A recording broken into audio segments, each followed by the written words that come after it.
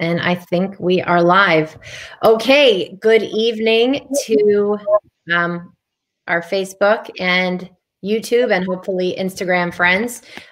We are so excited to bring you another part of our coronavirus series called Talk About Topics that are Relevant to Jew in the City and Project Makom. It happens to be that the recent TV series Unorthodox just has so much content for us to unpack and discuss.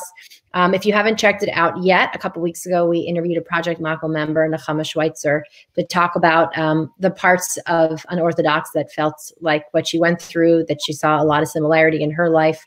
Other Project Makom members said the same thing, but how her journey took a different turn than the character in that TV show. She ended up reconnecting to Judaism, finding a beauty and a meaning in a life of Torah and mitzvos, finding a joy she never knew that was possible. There is an incredible woman that I'm so excited to introduce you all to. I met her several months ago at a conference. She told me a little about her story, and I just fell in love with it. The truth is that I've actually wanted to cover this story for a while, because what we like to do here at Jew in the City and Project Makom is we try to give you an honest approach. We try to be fair. We try to be balanced. We try to acknowledge the things that are going wrong, and at the same time, highlight all the beautiful things that are going right. And when there are problems, we don't want to just sit around and complain. We want to think to what can we do to make things better. So that's really what this evening is about. And the topic that we're discussing is a Hasidic mom whose kids took paths in different directions, and she unconditionally loves them all. And that's sort of one of the themes that we see in Unorthodox. It's definitely a theme that we've seen amongst our Project Makom members. I would say a large percentage of them do not have supportive families, do not have parents, unfortunately, that are there, for them no matter what. But that's not the whole story. That's not the full picture of what Hasidic parents are doing. And we need some good news too. We need to see a more nuanced conversation. Like we said the last time, you will basically never see traditional media show a broader conversation. So that's what we're here to do today. So Faigah Leah, thank you so much for joining us. Thank you.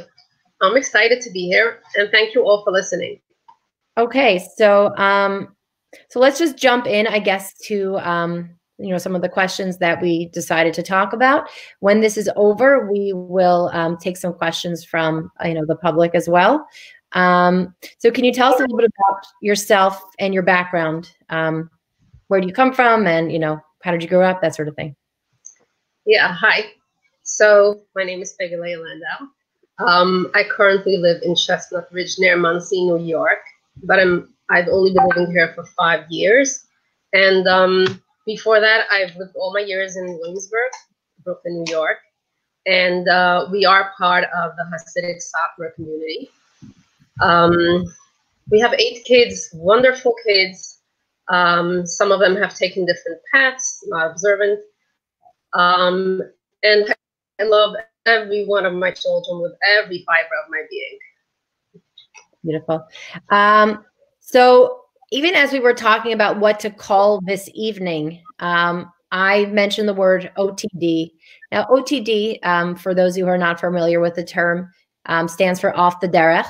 It started originally, I would say, as a pejorative for people that were giving the people that had left observance a hard time for being off the derech, as if there is one single derech and they left it and it's kind of over. My understanding, having spoken to many people in this community, is that for a lot of them, they sort of reclaimed the term, just like, the Black community reclaimed the N-word, that sort of a thing. But you don't like this term, and so we didn't use this for our title. So can you tell us, why do you not use the term OTD? So I just like to use the term non-observant or have taken different paths. My belief is that every person has their own journey in this world, and not every journey takes the same path. Not every child will take the same path as their parents. They have their own separate journey. For sure. How did you and your husband respond when your kids took different paths? So we were shocked in the beginning and confused. And most of all, we were hurting to see our child hurt.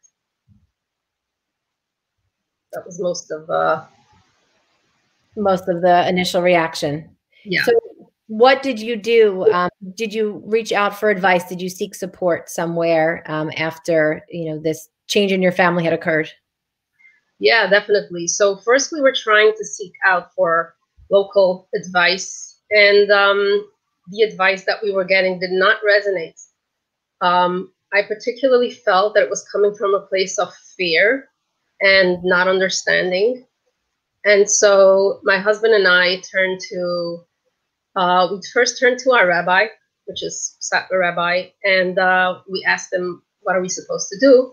And he gave us two pieces of advice.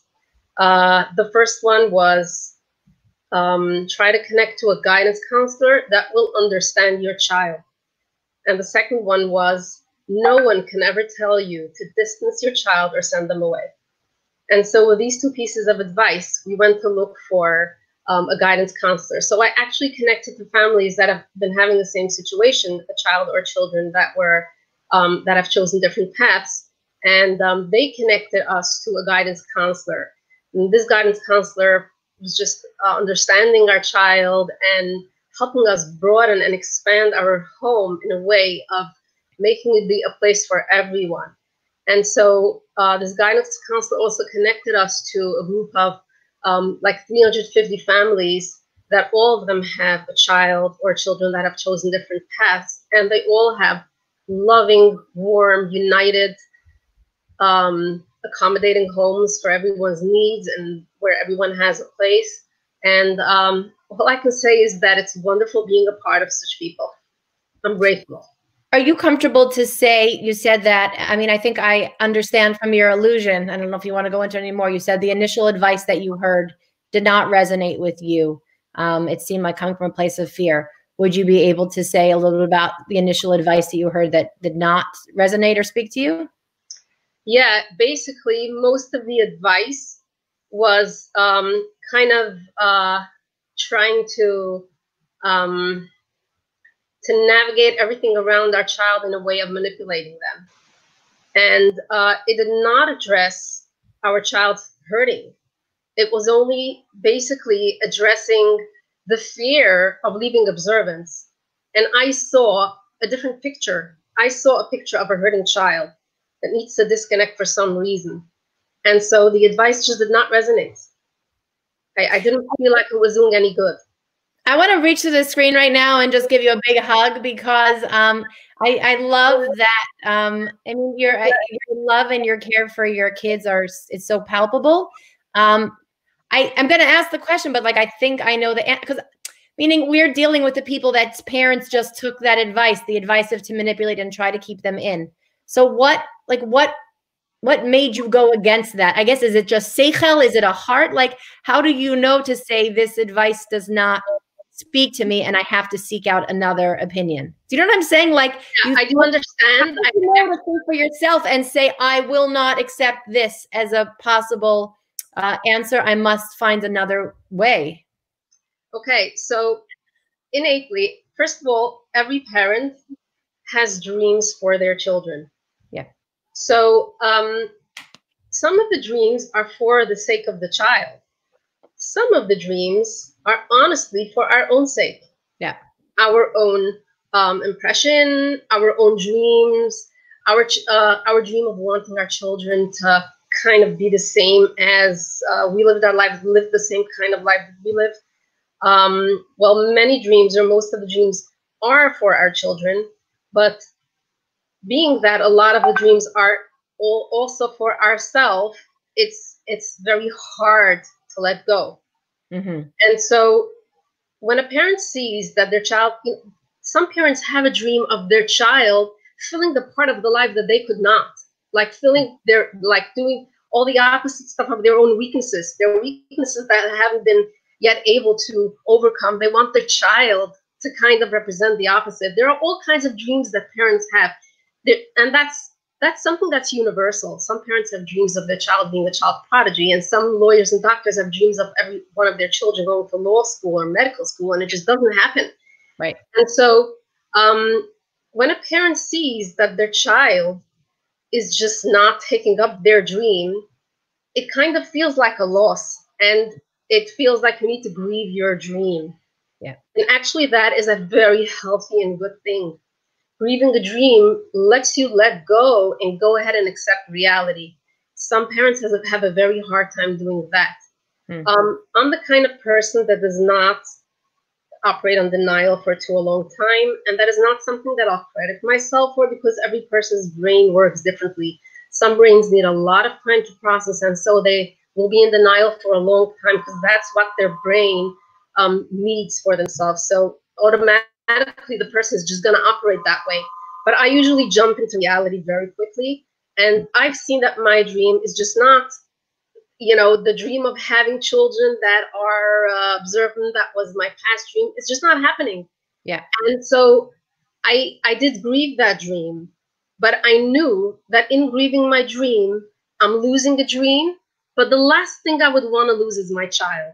Yeah. I will not lose my child in my dream. And so whoever gave us advice of just navigating, working around that child and just pulling back on that, whatever imagination it was, I saw that I was just building an anger, and I'm losing my child, and I'm distancing my child. And the last thing I wanted to do was lose my child. So that made me turn to other help. Okay, you said before you spoke to the Satmar rabbi to get advice after that. Can you say, can you specify? I'm saying a Satmar rabbi. Can you specify which Satmar rabbi? Or that was Aaron Teitelbaum, the Mono Satmar rabbi. He was not able to give us any advice. He was honest. Yeah. And he just said, connect to a guidance counselor that understands your child, but no one can tell you to distance your child or send them away. Okay, but that's huge advice, though. That's huge advice to tell you to not lose your own children. So that's really amazing. Okay. So you reached out. So we'll get back to your story now. You reached out. You found a guidance counselor. You found a family of support. So you said there's 350 other families just in this group that you're in that are dealing with something similar, that are fighting to keep the bond alive with their children. But the reality is that there could be other Hasidic parents out there that are not part of this group. By the way, I'm sorry for cutting in. They're not fighting. They're enjoying. Okay, fine. Okay, thank you for the clarification. Meaning like not, is it the easier approach to, is distancing the easier approach? Like, do you know what I'm saying? Like, no. It's the harder. So you're saying the natural thing, you're right. The natural thing is to not let your children go, is to find a way to continue the bond. Okay. I appreciate the correction. It's good. It's good to have this language. What do you think pushes children to take different paths? Are there any patterns that you've seen? So that's a great question. I'll just give a little introduction to this answer. And that is that Judaism is not meant to be observed by rote or by fear. Judaism can be and should be very joyous, and Jewish law is very adaptable to life situations and should never be painful. And after the Holocaust, our grandparents were so afraid to lose their heritage and did not have parents to turn to ask their questions and discuss their concerns. And so they taught their children a kind of Judaism of just obey and don't ask any questions. And that's more like a survival Judaism. So if any parents that are listening feel that they're still stuck in a Judaism of fear or rote, then I would definitely advise you, there's a huge world out there of websites and places that you can learn from and expand on your own Judaism to enjoy what you're doing, get to understand, ask your questions, and just not be stuck. But even if you do enjoy your Judaism, it does not necessarily mean that your child is going to enjoy what you're enjoying. As I said, not all doctors have children that are in the medical field, and not all musicians have children that have a musical ear. It just doesn't always happen. So I'm going to answer this question. Every child needs two things that are very important, or most important for them, in order to grow healthy and productive and successful human beings. The first thing is a loving and trusting connection with an adult in their lives, whether it's a parent or a caretaker. Loving connection means the child should be seen, heard, understood, validated, and soothed when needed. And the child should always feel safe. And the child should also be trusted by their parents, trusted that they can grow and thrive and grow successful people. The child needs someone to believe in them as well. So the first thing is a loving and trusting connection. And the second thing is stability. Now, we cannot always provide stability for our children. While we can try to make the best in our home, trauma does happen. Car accidents happen. Losses in family happen. Divorces happen. And quarreling between parents in front of the children also happen. Abuse sadly happens. Hopefully not at home, but it sometimes does happen at home.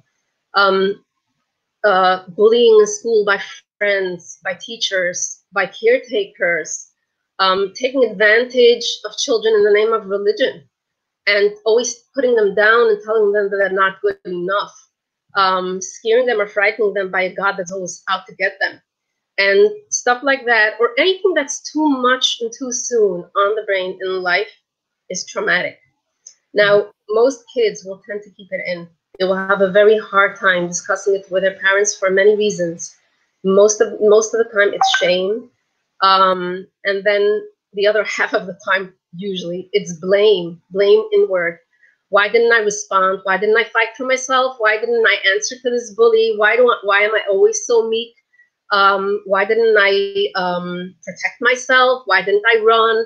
Why didn't I tell this to my parents 5 years ago and kept it all the time? I can't say it anymore. In many ways that they blame themselves, and especially if the trauma comes from a teacher or two teachers 1 year after the other putting them down, whether they can't do successfully scholastically or they have learning differences or whatever it is. The point is that they take it in, especially when anything negative comes from an adult, because the adult is probably right and smart and I'm just the kid. Within the years, this festers in them and it hurts. And they just start to get a feeling of wanting to disconnect from themselves. And so if a child is in need of disconnection, it may appear as being spaced out in school, not being able to concentrate, being overactive, arranging all the troubles, being just seemingly callous at home and everywhere where they are. And that's usually for younger children. And then some kids are just going to be so connected to screen time all the time. And older kids might engage in unsafe behavior or addiction just before that. And so if a child is feeling what they're feeling. So basically, the question of, is there any any way that a parent can see that the child is hurting? Yeah, it's usually very, very obvious, and it can be obvious in many ways. And by the way, one of the ways of disconnecting from your past or anything that bothered you in your past is disconnecting from the religious observance that you grew up with.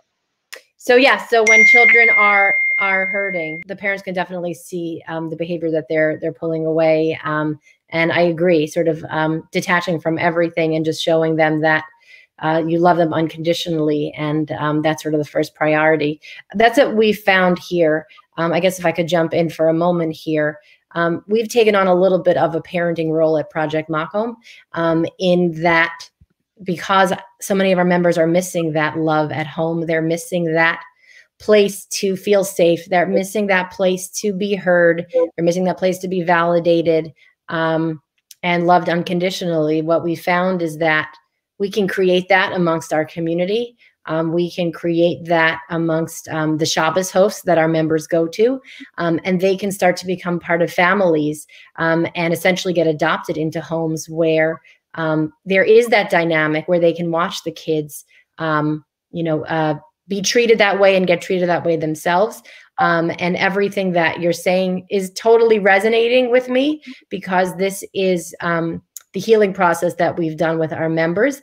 And we also see that it's a process that as they begin to heal as people, not all, but many of them are able to sort of confront the hurt that they experienced as Jews. All right, I'm going to go back to the questions now. I can't hear you, remember? So I'm going to go back to the question. Talk about communicating under difficult times. Okay. So what are some practical ways to show your children? Actually, the question that you asked before is very important to address, because going from why children have that desire to disconnect to what can we do to help them and be there for them, that piece is also important to discuss. So I'm going to answer your last question first, and then I'll go on to the next question, if that's okay. So your last question was that what advice would you give to parents when they see their child unhappy or distance themselves or engage in unsafe or addictive behavior? So the answer to that is just to connect to your child all the more. Give them more time, spend more quality time, go out with them, go trips with them, each to their age, whatever is appropriate. Find their needs, find their interests, build with them, and compliment them. Find find their positive part in themselves. In younger children, you can connect with them, go out with them, spend time with them, and get the feeling of what's bothering them. But it is, and in older children, when you connect, you can also get to feel their hurt. But it's never necessarily important to know exactly what happened in the past or what is bothering them. I actually feel that I would never force a child or ask a child what has happened in the past if something happened, and what is bothering them if something was bothering. I'd rather connect to them in a way that they should be able to find positive connection to themselves.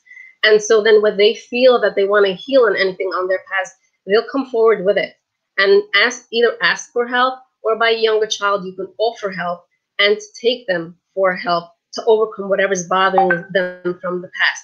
And it's never good to be forceful, and never fear to be forceful with helping the child, especially in therapy, because sometimes it gets too much too soon, and that's trauma again. And sometimes a therapist and a child, therapist and client, don't just click, and we need to try someone else. And when one needs to try someone else, they might need a break in between and might need time and space to process.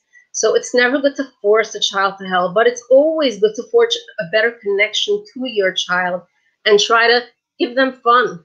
Fun raises the endorphins in the brain. Go out with them, get them gifts, try to see what they like, make them happy, bring happiness into their life, because they've gone through something. Most of them have gone through something. Most of them are facing so much sadness every day in their lives. It's just not fair to force them to help when they're not ready, and to impose anything on them. Just connect and get the feel of what they need. In older children, or children that are addicted to drugs, alcohol, unsafe behavior, I would recommend to reach out for professional help. Definitely, I do recommend try to get a hold of a good guidance counselor that should help you get things clear, and maybe connect to other people that will be able to help you out. The connection between parent and child that is addicted can sometimes be hard, but know that the kids that are addicted to drugs or alcohol are the most sensitive, wonderful, warm, and loving people in the world. They have the deepest and biggest hearts, and their sensitivity usually brings them to need to disconnect this far, because addiction is distraction. Addiction is actually distraction. And the antidote to distraction is connection. And in order for you to connect, help the child find their positive in them and compliment them and show it to them and bring it forth, so that they should be able to reconnect to themselves in a positive way. Addiction is usually the result of disconnecting from the past, and positive connection takes you forward and gives you the ability to be able and open for healing. I can hear you again. I can see you again all at the same time. Okay, that was amazing. Can I just ask you, this wasn't a planned question, how'd you get to be so smart? Like, where'd you learn all this? It's amazing. I don't know, just along this journey in the past few years. You learned you went. You learned for the past few years, and also just experiencing life with my children and having such a close connection to them. I was able to see, you know, I was able to see what helps them and gets them going. My children are very successful. They've all made their life, put their life onto track, and we were able to, you know, go college. One is graduating, and the other one is in college. The next one is going into college. They're really, really successful, wonderful people. I feel like seichel is not something that you can teach. And you know what I see here is that when you have parents that are committed to making this work and finding a way to continue the bond and to help their children recover from whatever pain they went through, they're going to find a way to do it. They're not going to give up on their own kids. It's so tremendous, and your passion is so. It really comes across through the screen. I'm getting text messages from all these people I know. She's amazing. Okay, I can only do so many things at once. What are some Torah sources for loving your children unconditionally?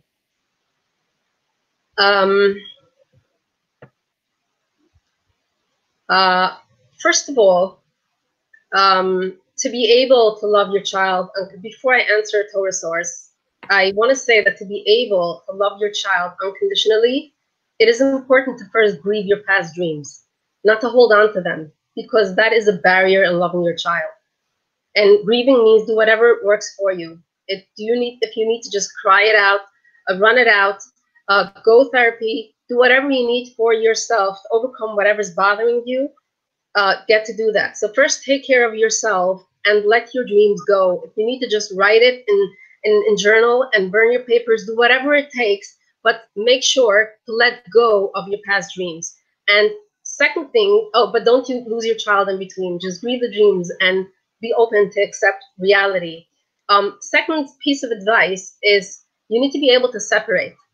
And only after you let go of those dreams and see reality, you could separate yourself from your child, knowing that you have your own life journey and your child has their own life journey. And it's not necessarily connected. It actually is not connected. Your child will have their own life journey. And when you're able to see yourself in your journey and your child in their own life journey, you're more able to embrace them and understand them. So the next question that you asked, which was the Torah source, I can give one Torah source that I know. One of the last prophecies that God gave before the destruction of the temple was, I'll say the wording, Ahavti Estem Amar Hashem. I love you, says God. That was one of the last prophecies that Jews got in a time when they were misbehaving, they were idol worshiping, there was a lot of hatred, and they just got a simple, unbelievable, loving prophecy message, just, I love you. And so the sages had a great argument over this piece of prophecy, whether God's love is contingent on anything, is it conditional or not? And so they compared it to the love of a parent to a child. And there was an argument, does a parent only love a child when the child fulfills their dreams, is obedient, etc., etc., or also when the child is angry, defiant, rebellious, etc.? And the bottom line was that a parent loves the child no matter what, which is unconditional.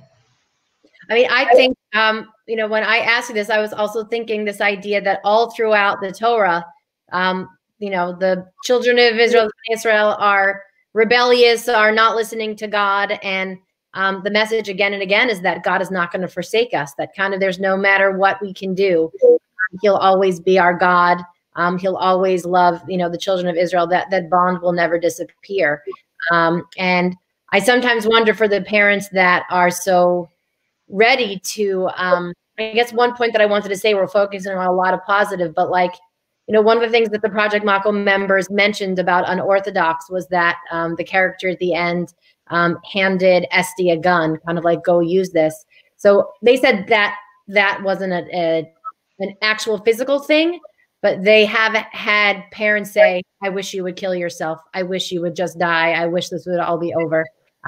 So again, like so happy to hear all the good and the positivity and the healthiness coming from you, but at the same time to acknowledge like the deep pain when parents, like you said, don't grieve whatever issues they're having and are just sort of taking all of that pain out on the children and doing it in an unhealthy. The next question, why do you think some parents struggle to do the unconditional love? So I think that there's a lot of fear. As I mentioned before, living Judaism out of fear is a drive to drive away kids when they don't observe, because that's the perception of, you know, God is going to be out to get you or stuff like that, which is really not true. God loves your child unconditionally, and you can allow to love your child unconditionally, no matter their status or whatever. So one of them is fear. The other one could be shame, because people are so tied to their communities, and if things don't go so perfect, then they are so embarrassed that they have a very hard time to love their kids, which is really sad, because, you know, the love of a kid is really should be coming before your own profile. And honestly, I want to share with all of you out there, nobody's life is perfect. Everyone has their imperfections, and it is just so beautiful to be honest and vulnerable and be able to love your child. And the third very important thing that I find does not let parents get over that their dreams and love their child is guilt, because they feel that, oh, my kid is not able to do this, to do that, because I haven't been there for them when something must have happened. I might have been too pressuring. I should have sent them to a different school. I should have realized that this teacher was horrible for them, etc., etc. So I would recommend highly, and I think it's very important to just recognize what went wrong. And even if you don't recognize, apologize to your child, be loving to them. And if you know what your mistake was, just don't repeat it again. Apologize and move on. Guilt is like a curtain in front of your eyes. You cannot love your child if you're carrying guilt all the time. Beautiful. Can you, everyone here now is telling us Faigah Leah should be a mentor to other parents. So great news, guys. She is. Woo! Okay. So can you tell us how you become a mentor to others? So one of my friends connected me to CORE when it started out. So CORE is a cohort, an international cohort of professional and lay leaders that facilitate and run circles of friends and community members. They meet on a steady basis to learn and grow and support each other's, and basically connect to themselves, each other's, and God. And CORE has a network of trained mentors and professionals to reach out to as well. So I am a CORE circle facilitator and a CORE mentor. So I was trained in mentorship. Amazing. Can you tell us like how many, you know, parents or moms have you spoken to at this point? Oh, I don't know. I basically get phone calls at a rate of 4 a week. But I have a large family, so I would not advertise or go official yet. I want my kids to grow and things to settle, especially not in Corona time when everyone's home. Yes, sure. Okay. Can you give us any anecdotes of how your kids or other families' kids have responded to this approach? Okay, so in the beginning, they were confused. But as we explained to them that everyone has their own life path, and for some reason, your sibling or siblings are not able to be observant right now, and this is the path that they chose, but we love them anyway, right? I cannot explain to you, to people out there, how relieved my children were to know and to see and to live full acceptance of every child in the family. This actually brought them a subconscious message that they will be loved and accepted no matter what. It's interesting that I've been hearing this question a lot. What about the other kids in the house? Are they not going to choose this path as well? First of all, it's very interesting to me. Why should they choose one path over the other? Second, I have seen other children, choose path of being not observant as well, but everyone for their own reason. And so one was not even connected to the other. And third thing, interestingly, I've seen in many families that did ostracize or send away their kid and not allow them back home, that there were also siblings that chose the path of non-observance. And actually, I've seen an equal amount. Yeah. The only difference was that the kids in an accepting home stayed close to their parents, had a bond with them, were able to overcome and settle into their own life, whatever it was, in a productive life. And kids from a home that was full of friction and they were not allowed to speak to their sibling, what happened was that child that also decided not to be observant cut off with their parents alone, because they became very distant, and they made contact secretively and quietly with that sibling that was non-observant. And so it was like a rift in the family, and the anger just made everyone so miserable. My most important message that I want to bring, I want it to come through tonight, I'll give to all. And I guess I hope I'm going to hear you better in a minute or so. Allison, if you hear me, my screen says that you're muted. You might want to unmute yourself if you can. I don't know. My message that I want to bring out tonight, my most important message is for the child. Every child deserves connection, needs and deserves connection. And it is as important to them as oxygen and as life. And so that parents should open themselves up to connect to their children in every kind and loving way possible. And second thing, every child and every person deserves a home. There is no way that you can make any child be homeless. No way. And to explain what I mean by a home, try to picture the old-fashioned scales that have a right and left side. So if you can imagine on the left side, the world out there with all its trials, uncertainty, tribulations, and hardships and fear, and also beautiful things, but the world on the left side and your home on the right side.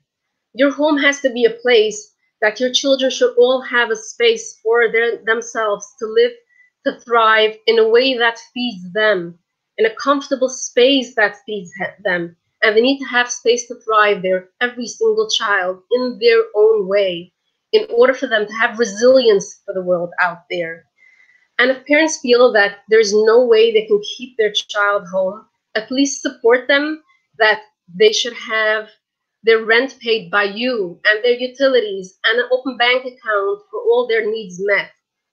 And the child, yes, should have a place at home to come back to all the time, a warm place to come back to when needed. And I would say it's always needed. If a parent really feels that they cannot provide for their child and cannot keep them home, then go out with your child out there and find a place to sleep with them when they're out there, and until you forge that connection and are ready to take them home. But you cannot make children homeless and without connection. And the third message is love your child. God loves them too. You can really allow yourself to love your child unconditionally. And then what I would want to really see is relaxed parents that really can enjoy living with and loving each and every one of your children. Okay, can you hear me? Oh, right now I hear you. This is so crazy. Okay, I'm going to just start asking you questions from some of the people here. I saw one before I wanted to say. Mrs. Landau is amazing and fascinating. I never heard a Hasidic woman speak so intelligently and eloquently. I agree. Can I ask a question? Is the unconditional love a strategy to get them back, or would you love them unconditionally, even if you know that they are never coming back? No, unconditional love is a strategy for healing, and a strategy for healing your own heart as well. As you think that you missed something in life, and as things change unexpectedly, it's just a strategy for healing and for helping your child connect to themselves so that they should be healthy, productive human beings. By the way, this is a very good question. There are people that think that they need to send their kids to therapy to help them stay or be religious. This is wrong. I'm sorry to say, but this is wrong. Children that need to go to therapy because they're hurting needs a therapist that understands that they are hurting and not to try to impose anything on them, but to help them heal. They will choose whatever they want to choose after that, if they will. But the first and most important thing, and the whole idea of therapy or helping a child, is let them heal. I'm going to see if I can pull out a few more questions. If you have any more questions, now is your time to ask it. I'm just trying to think if there's anything else that you want to close with. Okay, Hashem loves his children unconditionally. Let's say, Faigah Leah, thank you for sharing your heart with us. Your wisdom has clearly been earned through so much pain and openness to growth. People here are crying. You're giving them another view of the Satmar community. Okay. Someone wants to know that there are many people who struggle with disobedient children. It's not exclusive to Hasidim. Okay. Today's children need love and acceptance. All right, here. Let's see if we have any last comments. What about advice for a child with divorced parents? One side is religious, but the other side is not. Do you have anything to say about that? What I want to say is that at least one healthy parent should connect to the child in a beautiful and healthy way. When the child will have a really strong and healthy connection, it is going to be up to them to choose. Judaism and life is choice. We have free choice. And whatever we want to do or we don't want to do is between us and God and between us and our own lives. And imposing religion is not really how it's supposed to work. So just to build connection, they have to have one healing parent, one healthy parent, to have a healthy and healing connection with the child. And it's up to the child to choose. Someone wanted to know if you feel like the child is a failure if they left Satmar. I think you may have answered that before, but anything you want to say? I mean, this is, your kids haven't just even left Satmar, they left observance completely. So what would you say if someone thought that their child is a failure for not following the same direction? No, at all not. That does not mean a failure. That means that the child took a different direction or path. There are many people out there that leave their, let's say, Hasidus and decide that they do want to have a connection to religion in their own unique way. We all have different fingerprints, and we're all supposed to leave our own fingerprint in the world our way. And that's okay. That's actually, everyone is unique in their own way. And yeah, if someone feels that they don't fit into Satmar and they want to take a different turn in being religious, then it's just their way. I've really enjoyed listening to you. I know that our crowd has too. We've gotten beautiful comments here along the way for anyone who's tuning in now. We've just been having internet problems all day, maybe because there's a pandemic happening right now and everyone is online at the same time. But I think starting maybe yesterday morning, our internet started getting very slow. I have to call the phone company and find out what's going on. But I'm sort of between a phone and a computer trying to hear Faigah Leah Landau.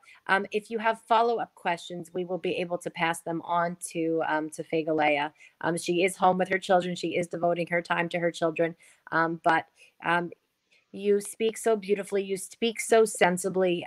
It is so clear to me that the stories that go wrong are for the parents that, even the fact that, as you said earlier, the advice that you got, you knew it didn't sit well with you. That is, when I was in seminary, our rabbis taught us that the fifth book of the Shulchan Aruch, the Code of Jewish Law, is seichel, is common sense. So you went to get advice. It didn't make sense to you. And you said, I must find out another way to stay connected to my babies. I will not let them go. And you educated yourself on psychology. And it's so wonderful to hear another side of the story, a broader side of the story. We wish your family so much bracha and hatzlacha and good things. And I hope that for all the people here that are listening, that a few things. If you are coming from a situation where your parents did not meet your needs like the Landaus did, I hope this gives you hope that there are good people out there that are. Now, it's not work, as Faigah Leah said, it's what comes natural, to do what's right and stay connected and to know that that exists. I hope that this video will get to parents that may be on the fence about how to proceed. and may think that the right thing is to influence their other children and to just follow the directions they were given. I hope that this beautiful, wonderful lady will help you reconsider another path to do whatever it takes to stay connected to your beautiful babies. And I hope for the world that has only heard one narrative repeated again and again of what a Satmar Hasidic family or a Hasidic family looks like in terms of these challenging issues, that this will broaden your perspective and understand that there are some serious issues out there and there is real pain. But there are also a lot of wonderful people that you've never heard of before. And we're so happy that you were able to share your wisdom with us, because that's really what I would call it, wisdom and seichel. And it's really so beautiful. So thank you so much, and we wish you only the best. Thank you. And thank you all for listening. My best wishes to all. Okay. Thank you so much, everyone. And keep watching JewInTheCity.com. Bye-bye. Bye.